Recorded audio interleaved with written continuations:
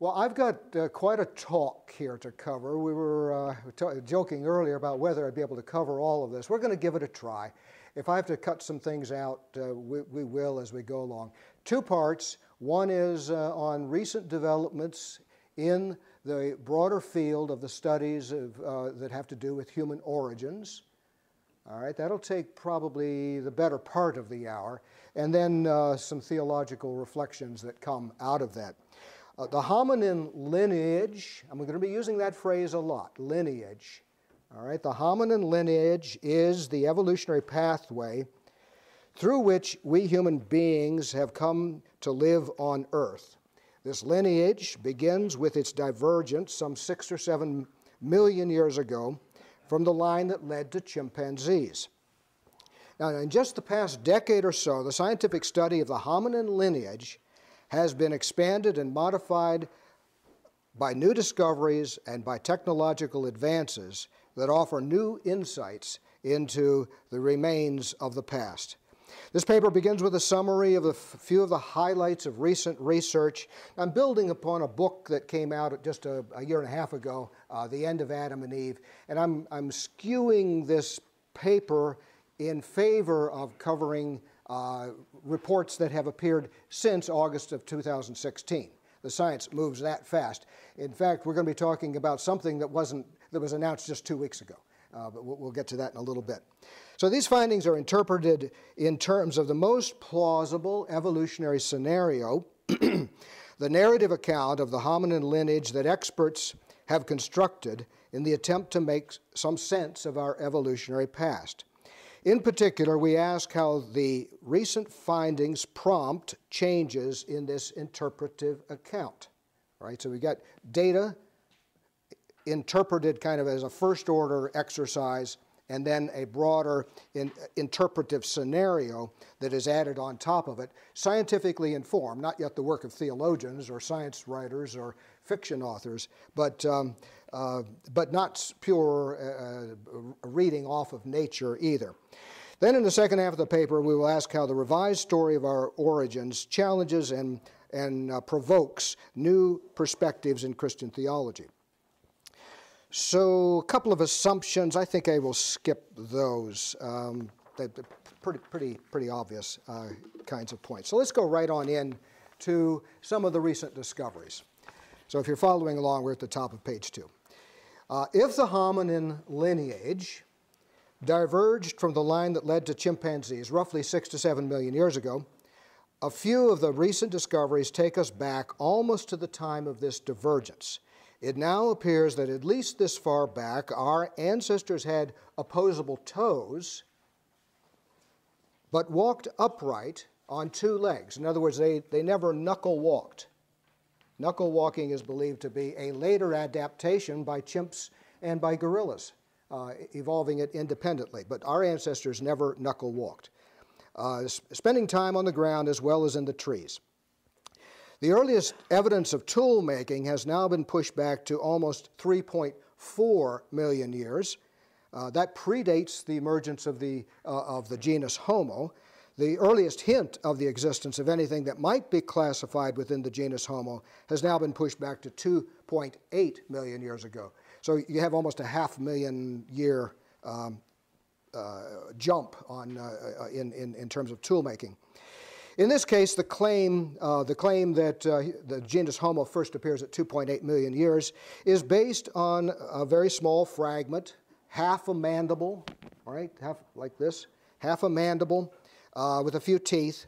And some experts doubt that enough can be known from such a small fragment to justify a genus or species designation. Even so, these findings suggest earlier and earlier dates for tools and for such things as smaller teeth and slightly less robust bones, signs of more modern developments. Whether or not these belong to anything that should rightly be called Homo. These discoveries also suggest that multiple forms or species of hominins often overlapped in time. It's not one following the other, but several, sometimes many, at once. overlapped in time, perhaps in the same territory, with small but internally diverse groups. Inside the groups was more diversity than we tend to think. That these populations were spread across various regions of Africa, living simultaneously for hundreds of thousands of years, or in the case of Homo erectus, almost 1.5 million years. Whether or not they were in contact or interbred with each other is not known, at least not yet. Homo erectus appears to have evolved in Africa, but now we know that these hominids spread to Eurasia by about 1.8 million years ago, which is almost exactly the time of the first evidence of their showing up in Africa. By some accounts, Homo erectus survived in Asia until a mere 300,000 years ago, perhaps even later. Over this expanse of time, there are significant changes in these fossils, especially brain size, prompting some to ask whether it's really best to classify all these remains as Homo erectus. A more important question has to do with the very notion of species and its continued usefulness in evolutionary biology generally. Overlapping all of this is the origins of the Neanderthals and their more recently discovered cousins, the Denisovans.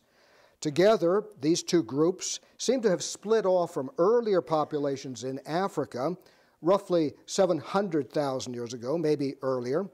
They made their way to Eurasia. They seem to have disappeared in Africa, but made their way to Eurasia and split again into at least two and probably more distinct groups, giving rise to the Neanderthals and the Denisovans, and perhaps to other populations whose existence is conjectured on the basis of hints found in the DNA of later individuals.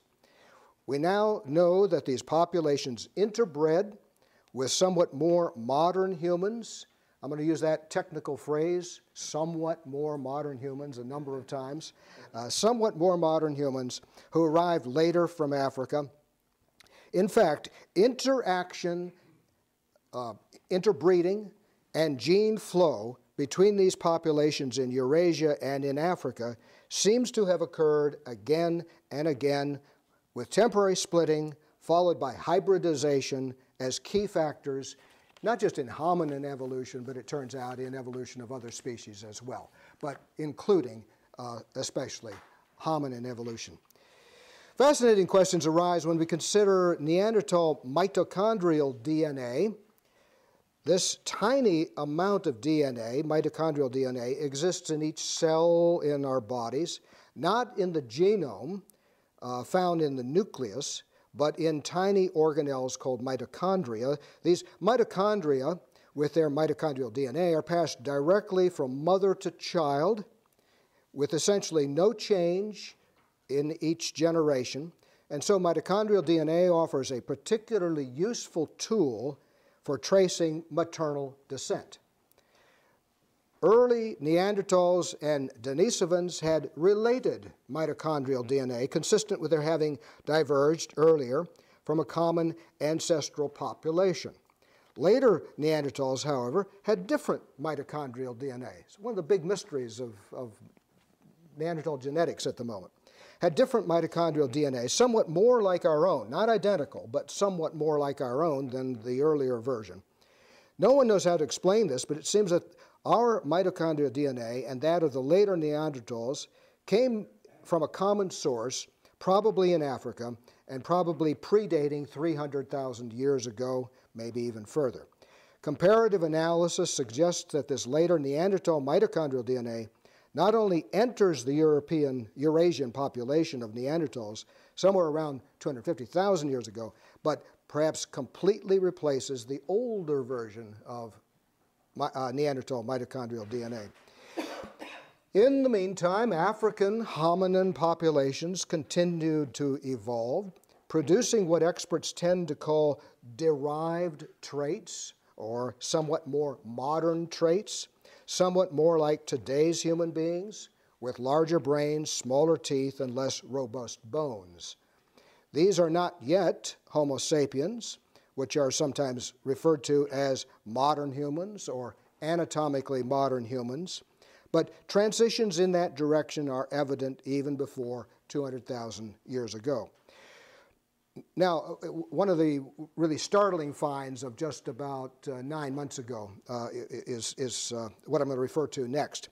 Recent redating of fossils found in Morocco reveal a population of somewhat modern humans, somewhat derived traits, right, living there between 220 and 380,000 years ago, somewhere in that window of time. This date suggests that the generally accepted timeline for the first appearance or the emergence of modern humans needs to be pushed back by quite a lot. Also surprising is the location of this population. Not where we've all been trained to expect it, in East Africa, Ethiopia or Somalia perhaps, not in East Africa, widely thought to be the home of modern humans, but in the continent's northwest corner. So, very strange time, very strange place. Together with other discoveries from the far southern tip of Africa, the Morocco discovery suggests a pan-Africa origin of modern traits. And let me parse that a little bit further. So one trait, smaller teeth, maybe here, another trait, finer bones over here, not as part, so at no point does the entire modern package sort of appear suddenly, but a trait here, a trait there that suggests modernity. And then the paleobiologists, anthropologists tend to use the term mosaic to refer to this kind of composite of modern and more archaic traits in one skeleton. That can be misleading because geneticists, as we know, use mosaic to refer to quite something different. So be a little cautious, but sometimes you see the word mosaic to suggest that the fossils have surprises kind of embedded in them, which means if you find only a part, you have to ask, well, is this the odd part or is this the more typical part of if we had the whole thing? So it's fascinating watching the debates around these things. So rather than appearing rapidly, rather than derived or modern or anatomically modern or Homo sapiens, appearing rapidly and altogether in one population in East Africa between 150,000 and 200,000 years ago, the latest evidence suggests that many of the characteristic traits of modern humans appear gradually here and there, starting as much as 300,000 years ago and extending over a wide expanse in multiple populations that were intermittently connected. In fact, the new analysis of DNA from southern Africa suggests that the ancestors of today's Khoisan people split from other populations about 260 to 350,000 years ago.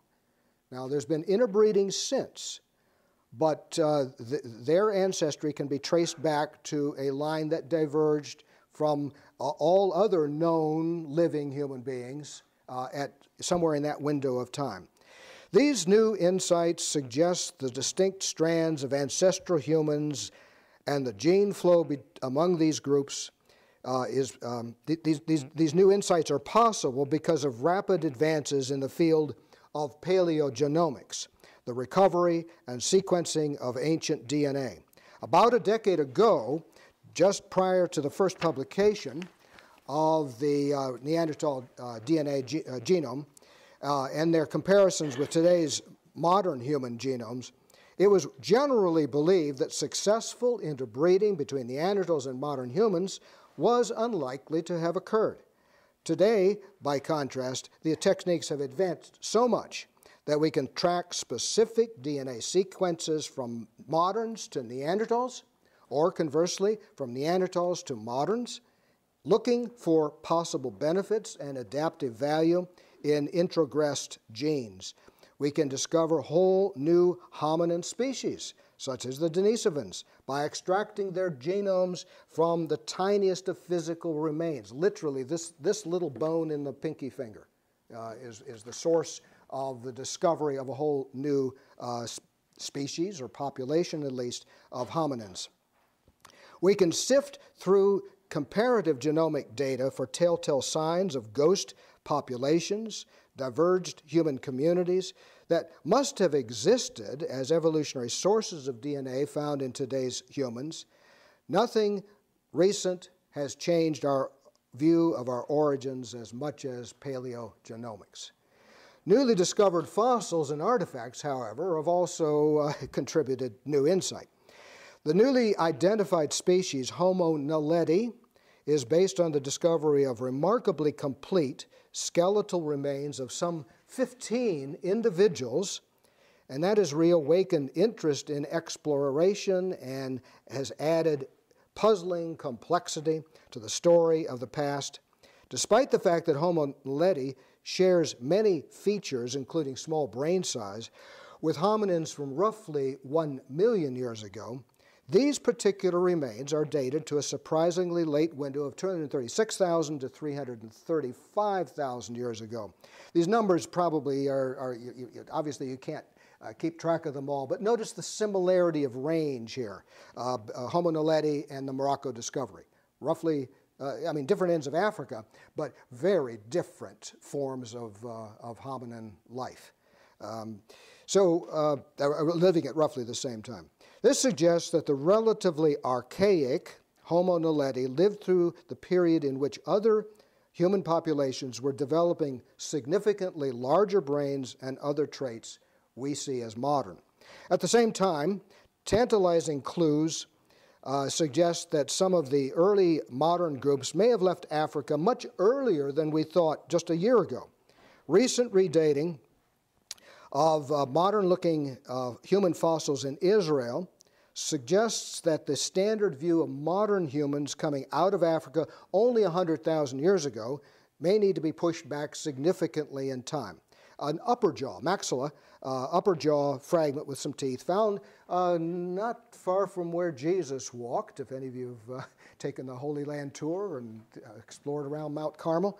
A cave near at Mount Carmel is the source of lots of interesting remains, but one relatively modern looking set of remains now dated to 177 to 194,000 years ago. Vastly earlier than anybody had thought modern humans, so-called modern humans, had left Africa. Quote, "This finding changes our view on modern human dispersal and is consistent with recent genetic studies which have posited the possibility of an earlier dispersal of Homo sapiens around 220,000 years ago." Another clue comes from the discovery of surprisingly advanced tools in India, refined stone tools in a style more consistent with modern humans, is now dated 172,000 to as much as 385,000, again, pushing that window way back. When we try to put all this together, we can see that these findings, taken as a whole, suggest that the standard out of Africa scenario needs significant revisions.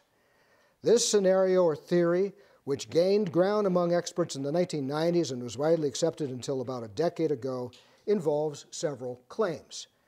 Stated in the simplest and strongest terms, the out of Africa scenario begins with the idea that something very much like anatomically modern humans, that is to say, people who look a lot like us, appeared as a small population in East Africa sometime between 150,000 and 200,000 years ago.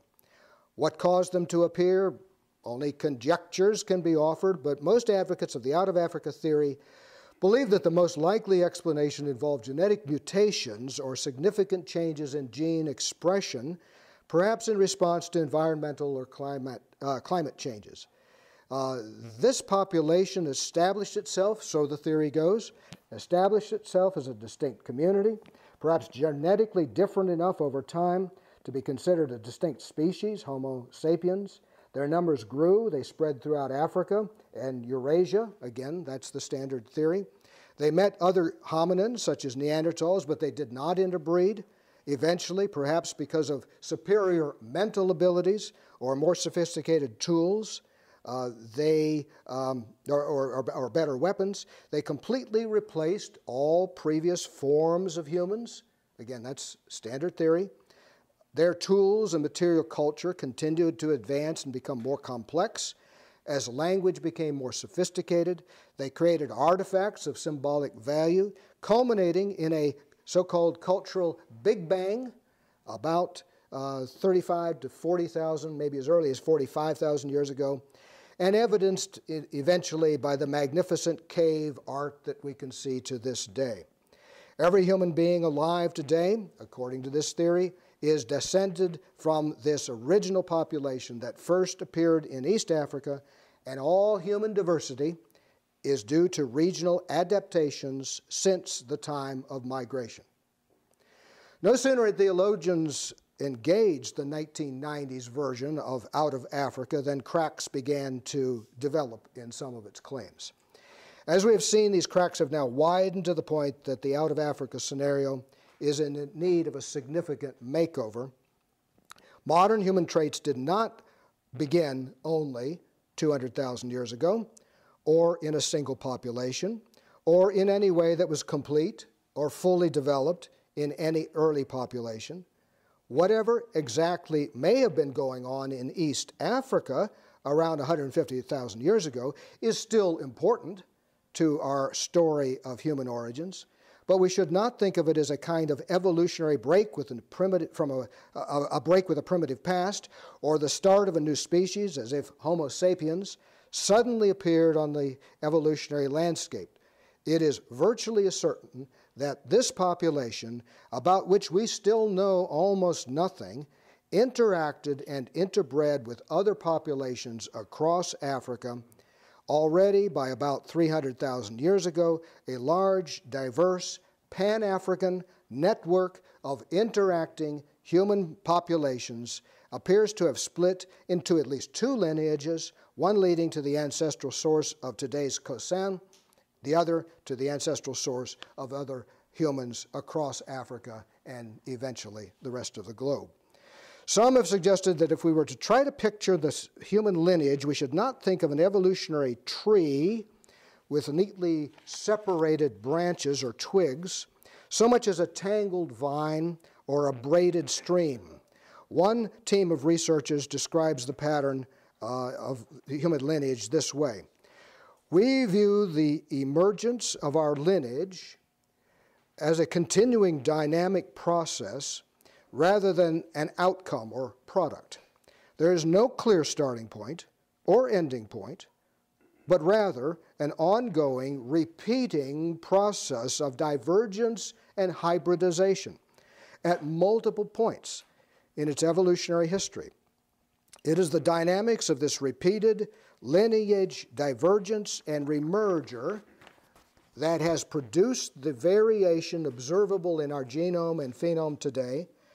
We would not expect the directional accumulation of modernity in such a scenario, but rather a sporadic flickering signal. End of quote. What becomes then of the concept of the species, the human species? Again, quoting this team of writers, Ackerman and her associates, considering Homo sapiens as a single complex lineage. Note the language there.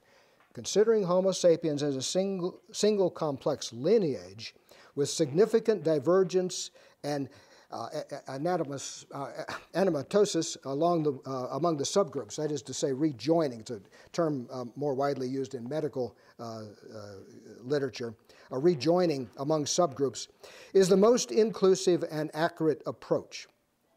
This team is suggesting, in other words, that we redirect our focus from the narrow concept of species, which is all drilled into all of us in our first biology class, narrow concept of species, toward the wider idea of lineage.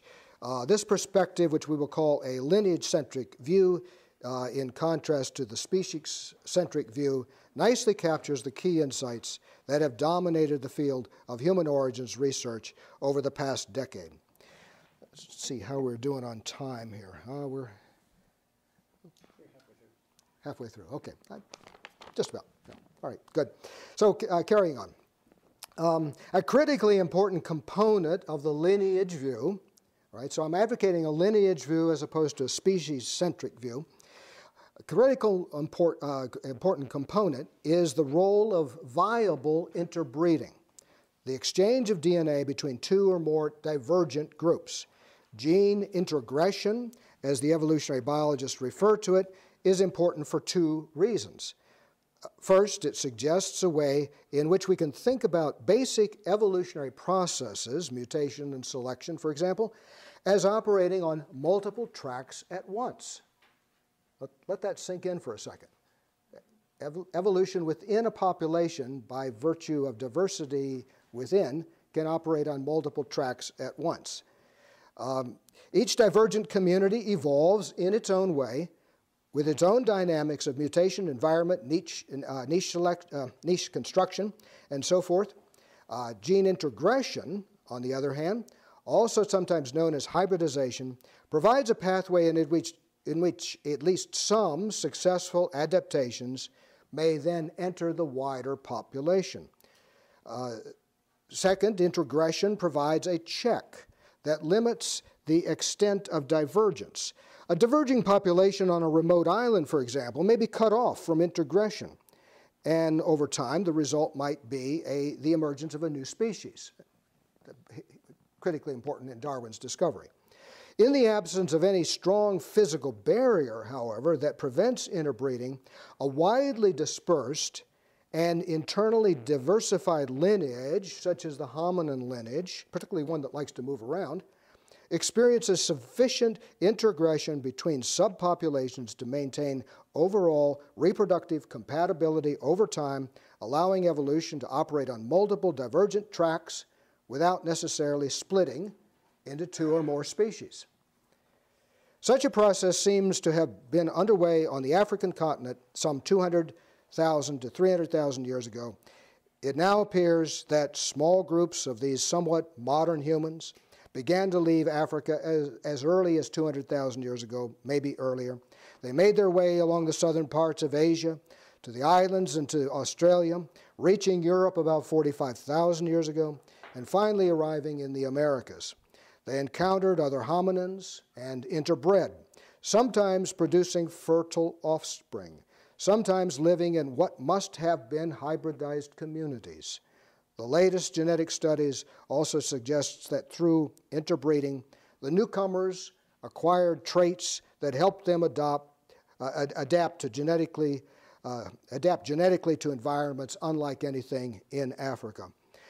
Now, we want to switch from a focus on the biology more to the evolution of culture. The story of the rise of human creativity and symbolic culture has also been revised. Those who study the culture of the first modern Europeans in Europe, about 45,000 years ago, believe the Neanderthals may have learned new technologies from the newcomers. Cultural diffusion of techniques, however, may also have occurred in the opposite direction, with the newcomers learning from the Neanderthals. There's no direct evidence to support this idea, but we do know that well before the moderns arrived, the Neanderthals were making decorative beads. One recent finding concerns a Neanderthal construction project deep inside a cave, Brunecourt Cave in southern France, dating to 176,000 years ago. Then the fascinating thing is that it's 1,000 feet from the entrance. So they had to have some very good torches, and they had to have a very good buddy system. Using pieces of stalagmites, the Neanderthals built structures roughly 1,000 feet from the cave opening. These may be the oldest surviving hominin structures on the planet. Now, just 2 weeks ago, using a new dating technology, uranium-thorium dating, researchers just shocked all the experts who follow this stuff with the announcement that cave art in Spain, not at one cave, not one isolated set of drawings, but at 3 different caves, that art dates back roughly 64 to 65,000 years ago, minimally, and possibly older than that. Who was living there then? The prevailing view is only the Neanderthals. The so-called moderns had not yet gotten there. Who were the first artists? Presumably then the Neanderthals. It is, so I'll refer to that once again. It is, before that discovery, I mean just writing 3 weeks ago, this is what I wrote. It is generally believed that the newcomers were somewhat more advanced in cultural complexity than their Neanderthal counterparts. That sentence has definitely got to be revised.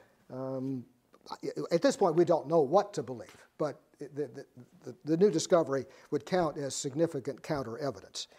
In time, the newcomers produced symbolic artifacts, not just mixing pigments and drilling shells as beads, but carving figurines, etching on cave walls and floors, drilling holes in bone flutes, and painting on walls deep inside caves. In Western Europe, musical instruments, figurines, and cave painting first appear just a little over 40,000 years ago.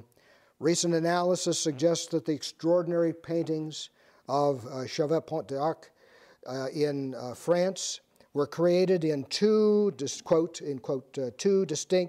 periods of human activity in the cave, one from 37 to 33,500 years ago, then a brief hiatus, probably bad climate, and the other from 31 to 28,000 years ago by different populations. Very interesting. It is tempting to see these paintings as proof of a cultural Big Bang. The evidence, however, suggests that there's something more like a gradual process. Even as Chauvet, it's a 9,000-year window of painting. We also know that the rise of symbolic culture is a process that takes place spread across the globe and probably was characterized by as many setbacks or lost civilizations as advances. New analysis shows that humans on Sulawesi, in the middle of the Indonesian archipelago, right, off the coast, south coast of Asia, humans on Sulawesi and nearby islands of modern Indonesia were creating cave art at the same time that the Chauvet painters were at work. Despite the challenges of the terrain in getting to those locations, and with much less attention from Eurocentric scholars, these caves have nonetheless yielded as over 120 sites of ancient art, with new discoveries being made regularly.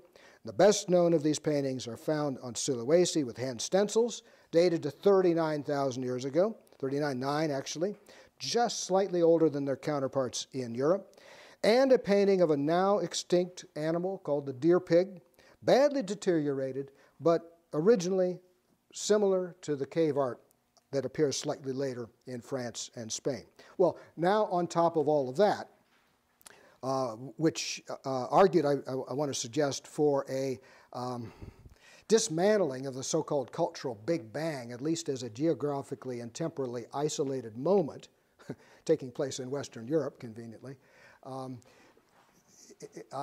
Already the evidence had undermined that. Now add on top of this the smashing through of the dates to 64,800 years ago with the dating of the latest possible date for some of the Neanderthal art at various locations in Spain. Okay, so what are we going to do with all this? In one respect, the changing story of human origins can be seen as just another sobering tale for theologians, a warning not to engage too closely with any scientific perspective, yesterday's or today's or the one from 2 weeks ago, while at the same time, of course, fully respecting the scientific enterprise as a reliable way of knowing something about nature. So, duly cautioned, what can we say theologically? Well, for decades now, I shouldn't have to state the obvious, but for decades now, references to Adam and Eve as literal progenitors of humanity and as the historical explanation of the human moral condition must be set aside.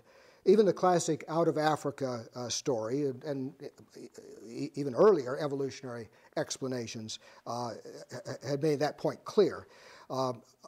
What's new now is that today we also need to let go of the notion that our species, Homo sapiens, came into existence biologically and genetically through one or more discrete changes that occurred with any kind of abruptness between 150,000 and 200,000 years ago, or that this species, this new species, replaced all other types and divergent forms of hominins without remainder. It also is increasingly clear that there is no biological or genetic moment of the origin of Homo sapiens. That just as there's no biological moment of origin, there is also no cultural correlate in the form of a creative Big Bang or a sudden lights-on moment when our human ancestors suddenly became capable of art, symbolic thought in general, moral awareness, or original wonder, or religious wonder. In other words, in evolutionary and in cultural biology, there is no fairy dust, right? Looking back, it is easy to see why the out-of-Africa account of the human uniqueness of our species and the abrupt appearance of our cultural capacities were richly appealing to people religiously and politically. Main attraction lay in the confidence with which we could say that all human beings living today are members of one species. Biologically speaking, races do not exist among humans. Out of Africa certainly supports that view.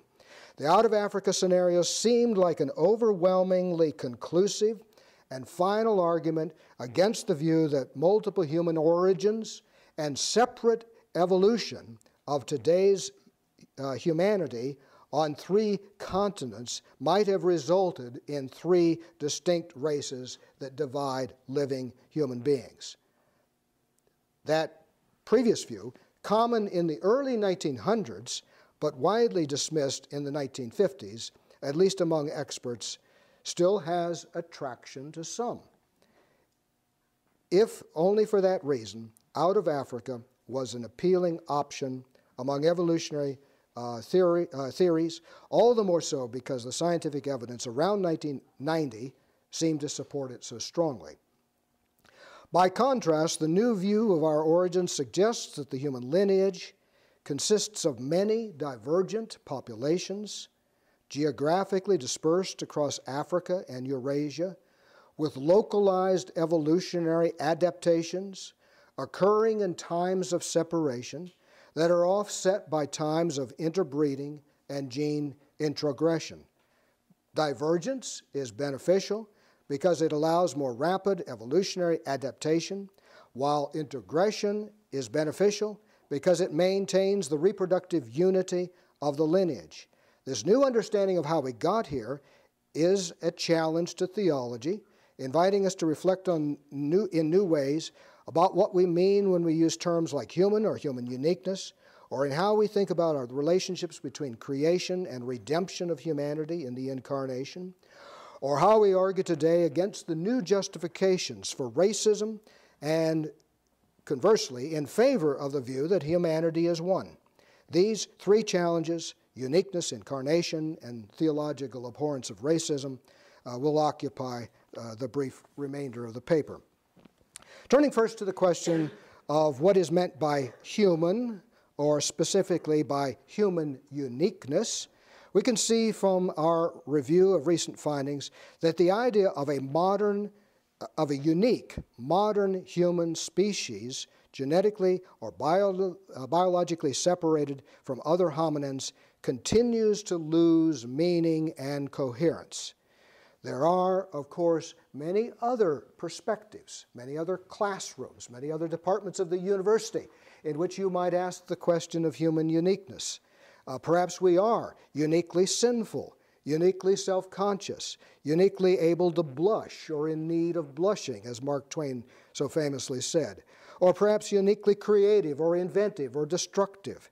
There are obviously many ways in which humans stand out from among Earth's other creatures. A case can be made for any of those claims, but not on the basis of evolutionary biology. When we ask the question of human uniqueness from the science of human origins, however, it still makes sense, I want to suggest, to claim that the hominin lineage of all the lineages of all the creatures who have ever lived on Earth leads uniquely to this self-aware, creative, destructive animal that we fondly call Homo sapiens. nothing like us exists on earth, and the hominin lineage uniquely leads to such a creature. What does not make sense is to say that, that Homo sapiens is a unique species among hominins, or that there is a moment in the evolutionary history of the human lineage when we made a pivotal transition biologically or culturally from pre-human or almost human to really human. What then might theology today say about humanity as the creature who is uniquely declared to be in the image of God? We came into existence through an evolutionary passageway, as described by the scientific approach to human origins. And so we can agree with Wenzel van Hoystein, among others, when he writes, "The theological notion of the imago Dei is powerfully revisioned," quote all the way through, but now italicized, "as emerging from nature itself," end of quote. In the end of Adam and Eve, I indicated my agreement with what I take to be Van Hoystein's view, that humans have a spiritual consciousness, or that this has evolved, or even that we might link this, I don't want to say equate this, but link this spiritual consciousness with the idea of the image of God. But then comes this challenge. The question is whether it evolved suddenly or slowly. It is obvious that it emerged, but when and how? Did we become culturally sophisticated, moral and spiritual beings in a flash? Is there really any clear dividing line between before and after? Based on a reasonable reading of the scientific evidence around the year 2000, Van Hoystein portrays the transition as rapid and abrupt. He speaks of the recency of the cultural, quote, Big Bang, the Upper Paleolithic revolution, explosive growth of human creativity around 45,000 years ago, end of quote. Then he claims that, quote, all evidence points to the fact that behaviorally modern humans were astonishingly quick in developing their creative, artistic skills over the shortest period of time, end of quote. This view of the, quote, explosive growth of human creativity, end of quote, sits well with the then prevailing view of Homo sapiens as a unique species, recently evolved in Africa. But as we have seen, this out-of-Africa theory must be reworked in light of recent findings. In fact, both scenarios, the out-of-Africa story and the cultural Big Bang scenario, need significant revision. The story of human origins, biological and cultural, is now a more complex story than ever before. It unfolds more slowly over hundreds of thousands of years of additional time over the entire African continent, with cultural awakenings spread out over greater amounts of time and space from Altamira to Sulawesi, and now even back into the age of the Neanderthals. What difference does the question of an abrupt versus a gradual process of human emergence make for theology? Both accept the evolutionary origins of humanity. What does the nature of the evolutionary process make?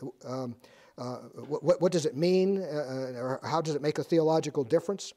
At the very least, theologians should be aware that now, more than ever, the notions of modern humans, or Homo sapiens, as they were used very recently in scientific discussions of human origins, are increasingly difficult to define, especially if we are looking for boundaries or markers that distinguish the not yet human from early human.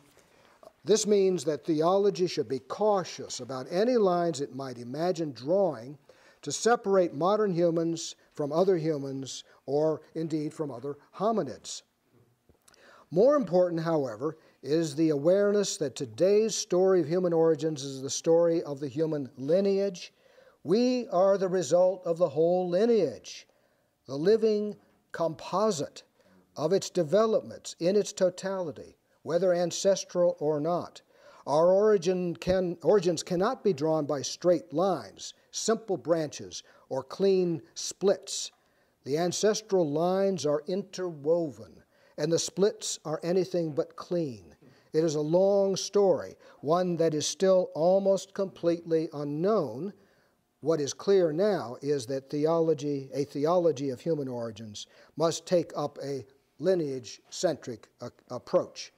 Earlier, I quoted the observations of Ackerman and others to the effect that we today are the product of repeated divergence and hybridization, or as I like to call it, convergence, divergence and convergence.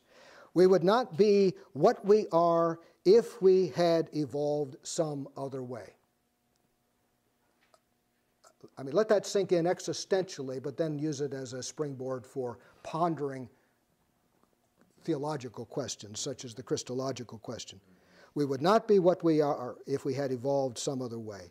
We are not the final twig on the branch at the end of a sequential progression from one species or form to the next, from Australopithecus to Homo habilis to Homo erectus, and finally to us. None of these evolved from what came before. All of us evolved with what came before. Our past is more diversified and complex than we can know, and traces of its complexity in us today still exist in us today in the form of our DNA sequences. At the very least, this affects how we see ourselves and our connection with our own deep past. Our past is in us. How then do we think of past populations of hominins, so diverse in form, sometimes with remarkable diversity, within a single community, some living at the same time as others, and others separated by millions of years? How should we view them? Are they merely archaic populations, as dead as the dinosaurs, or were they once communities in their own way, familial networks of mutual dependence in which our ancestors, so different and yet so similar, were born and die as we do? Mostly they are completely lost to science. If their DNA is in us, then in a sense they are living still, and perhaps someday we will develop the tools to detect their presence and that of ghost populations from which we came. But more likely we will never know anything about them except that we would not exist had they not come first. As I put it in The End of Adam and Eve, diverging, we became many things. We became Neanderthals, Denisovans, Neanderthals, and perhaps many other ancestral groups. By being them, we became us. Converging, we are still on our way to becoming one thing, one unified global human community. To this, theology adds, still perhaps more in the mode of aesthetics and doxology than in doctrine, that this is how God has made us. If we each are fearfully and wonderfully made, how much more is this true of our human lineage? As important as our aesthetic or mystical sense of connection to our past may be, or even our doxological expressions of gratitude for the grace and patience of our Creator, we want to understand as much as possible what all this means for core Christian doctrines such as the incarnation and redemption of humanity. Some, of course, will insist that one version or another of an historic Adam and Eve is essential to the coherence of Christian theology. Like many others, I believe it is a far better strategy to replace that particular traditional view with another traditional view, a minority view to be sure, but another traditional interpretation of creation, Adam, Eve, and Christ. This alternative view is associated with theologians such as Irenaeus and many Orthodox theologians, and in the West among the Franciscans, or those who embrace a position sometimes called supralapsarianism as opposed to infralapsarianism, and that includes such pivotal figures as Friedrich Schleiermacher, Karl Barth, and my favorite, Karl Rahner. Instead of seeing the work of Christ mainly as a rescue from fallenness and sin, theology today can more fruitfully embrace this alternative. In this view, creation and incarnation are closely tied together, and the incarnation is seen as the completion of God's overarching plan for creation. We find a hint of this in Ephesians 1:10, where we read of God's, quote, plan for the fullness of time to gather up all things in Christ, things in heaven and things on earth, end of quote. Karl Rahner speaks of the interconnection between creation and incarnation this way. We are entirely justified in understanding creation and incarnation not as two disparate and juxtaposed acts of God outwards, which have their origin in two separate initiatives in God. Rather, in the world as it actually is, we can understand creation and incarnation as two moments and two phases of the one process of God's self-giving and self-expression, although it is an intrinsically differentiated process. End of quote. If the unity of creation and incarnation is seen in this way, and if it is understood that the incarnation is the fulfillment of the creation, then it must be said that the creation is prepared for the incarnation, or more precisely, that God prepares the whole creation for the incarnation by the emergence of life, mind, and consciousness, which, at least on our planet, reaches its highest point in the human lineage. The actual historic process by which the creation is made capable of incarnation. This is the work of the Creator now. The actual historic process, a process best understood through scientific discovery and analysis, takes on profound theological significance. A lineage-centric view derived from the scientific perspectives on human origins should be understood as corresponding to the theological claim that God prepares the creation for incarnation, informing our understanding of how God readies the creation for to receive its fulfillment in Christ. The human lineage is the defined locus of the incarnation, the place we know within creation that is prepared for incarnation. Again, as Rahner puts it, the goal of the world is God's self-communication to it, and the entire dynamism which God has implanted in the process by which the world comes to be in self-transcendence. That's Rahner's equivalent for emergence.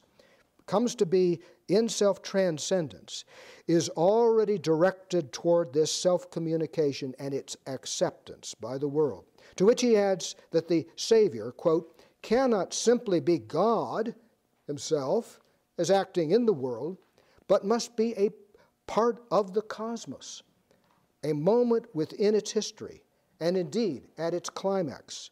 And this is also said in the Christological dogma. Jesus is truly human, truly a part of the earth, truly a moment in this world's biological process of becoming, a moment in humanity's natural history, where Jesus Christ is, quote, born of a woman, Galatians 4. Thus writes Rahner. We can think of this concretely in terms of the particularity of the incarnation of Jesus of Nazareth, born of Mary. His human nature is confessed creedally to be fully and entirely like ours. And while the writers of the gospel did not know what we are talking about here in terms of human origins, they had no comprehension whatsoever of the disparate sources of DNA in Jesus' own body, or that he had, let's say, Neanderthal DNA. In their own way, they were able to bear witness to the theological importance of these matters by attention they give to the genealogies of Jesus.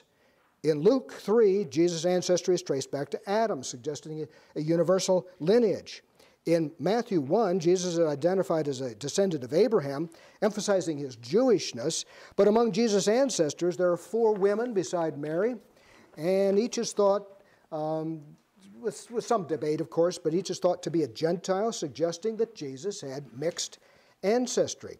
And if there's a theological point to put on this unexplained textual oddity, it is surely made by Paul in Galatians, where we read, quote, there is neither Jew nor Greek, there is neither slave nor free, there is neither male nor female, for you are all one in Christ Jesus. End of quote, Galatians 3:28. In his own humanity, Jesus is a Jew and yet somewhat a Gentile, as Matthew sees it. Or you could add to this, in his own humanity, Jesus was a modern and also somewhat a Neanderthal, as we today would see it. Or as Paul sees it, ethnic identities and differences do not disappear, but they are brought together into a new unity in Christ. The unity of humanity in Christ is a work of God in progress, and pushing against it are the racist sentiments and supremacist ideologies that seem now to be re-energized around the world. Will the new story of human origins inspire new racist interpretations? Probably so. In fact, they already have. Claiming scientific support for an ideology is a very old tactic. The problem now is that the scientific counterargument is no longer based on what seems like a straightforward clarity of the out-of-Africa scenario.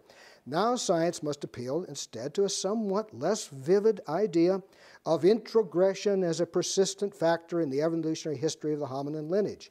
How does a scientist explain to people today that, yes, there is diversity across the globe, and even more diversity in our past, and that this diversity does not constitute separate races because there is persistent gene flow or introgression reuniting diverse communities in one global...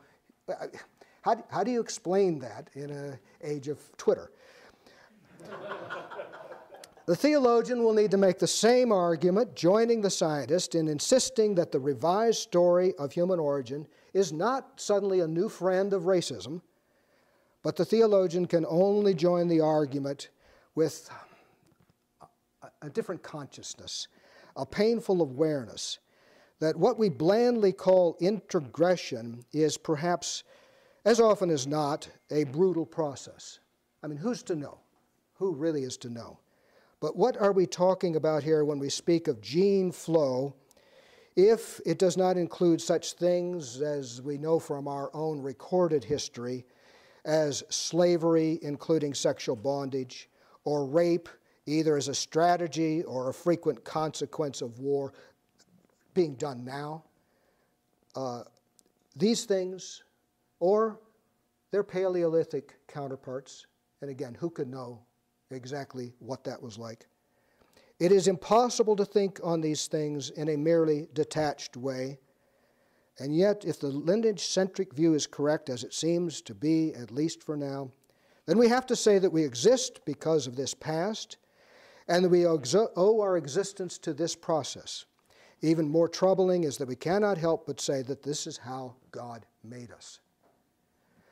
In one sense, there's nothing new here in saying that God creates through evolution, or that evolution includes unimaginable amounts of suffering that seem to serve, in some cases at least, no specific purpose, chiefly by animals wholly unrelated to us. And to be sure, the out-of-Africa story of human origins contained its own horrors, assuming that the modern humans had something to do with the disappearance of all the other forms of humanity in what would have been the first and really the ultimate case of ethnic cleansing. Here we face an old problem in a new form because it comes to us as the cost of our existence, as the very lineage in which God is pleased to dwell. The Christian faith is no stranger to the profound contradictions of death and resurrection, violence and life, or brutality and redemption. Fully aware of what introgression actually means, we find ourselves compelled to affirm nonetheless its outrageous necessity as the process not just by which the human lineage is made, but by which we are made one biologically. But more than that, we can point to the resonance between the biology of divergence and introgression and the theology of the incarnation. These two are not the same thing. Recall Rahner saying they are fundamentally united and yet differentiated. They're not the same thing. But they are related to each other in a way that we might expect if Rahner is right in saying that we should understand creation and incarnation as two moments or two phases of one process. God prepares the creation for the incarnation by the emergence of the human lineage as we now understand it, as described through the evolutionary dynamics that include divergence and introgression, with its surprising complexity, its multiple strands and substrands, with high diversity even within single groups, with countless dead ends, with a clear trend toward greater homogeneity, toward one biologically unified humanity, prepared by the Creator for the incarnation. What begins with creation is completed in the incarnation of Jesus Christ, a process now only begun and whose glorious consummation lies beyond our imagination. Thank you. Thank you. Thank you. Thanks very much. Thank you.